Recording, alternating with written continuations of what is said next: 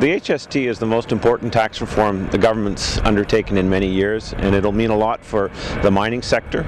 By reducing the input costs, in particular energy, it makes us much more competitive. One of BC's challenges right now is a negative trade balance, and which over the longer term can be quite harmful economically. This will help increase exports of mineral commodities and other products, and that will help our trade balance and make BC a stronger economy in the long run.